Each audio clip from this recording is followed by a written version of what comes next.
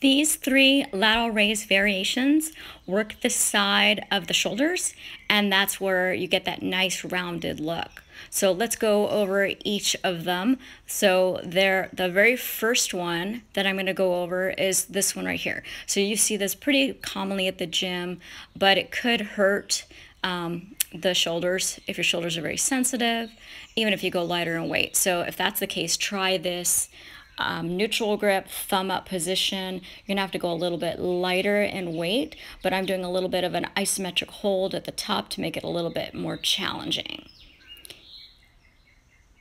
And the next one I'm showing is a bent arm lateral raise. Now you can go heavier in weight, but this one is a little bit challenging to get it right. So just do it in the mirror and keep practicing.